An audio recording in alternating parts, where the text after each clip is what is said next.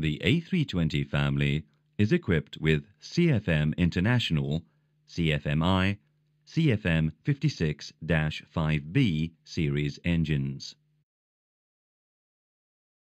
Like most engines today, this engine comprises a low-pressure LP compressor stage, a high-pressure HP compressor stage, a combustion chamber, and a turbine stage. The front fan, the low-pressure compressor, and the low-pressure turbine are connected to form the low-speed rotor, N1. The high-pressure compressor is connected to a high-pressure turbine to form the high-speed rotor, N2.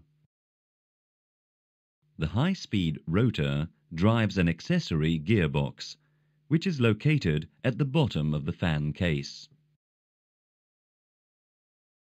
The combustion chamber is equipped with two igniters, called A and B. Each engine is equipped with a full authority digital engine control system, FADEC, which provides complete engine management. For redundancy, each FADEC has two channels, A and B, one active and one in standby.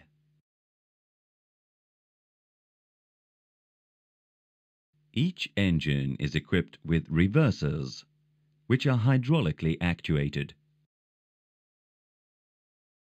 The engines are controlled by thrust levers, which are located on the center pedestal.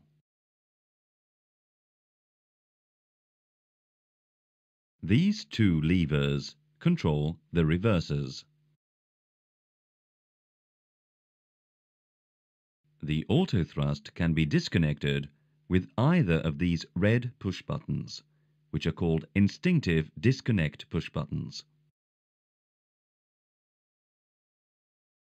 The controls for engine starting and shutdown are located on the center pedestal, just behind the thrust levers.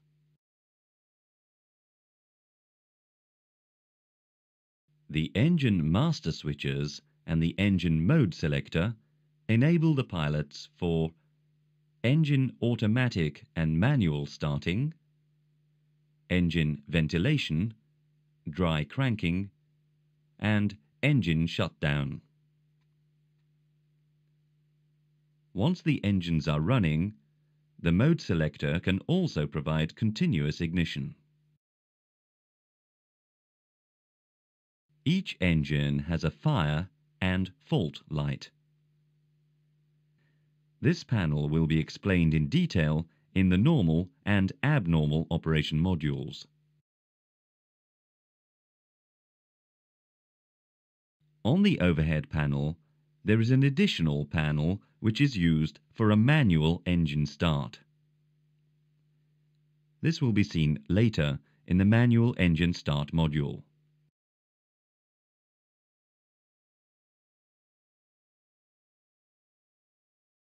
Engine controls and parameter indications are displayed on the engine warning display and system display ECAM pages. The engines are also equipped with a fire protection system. You will see the complete operation of this system in the fire protection chapter.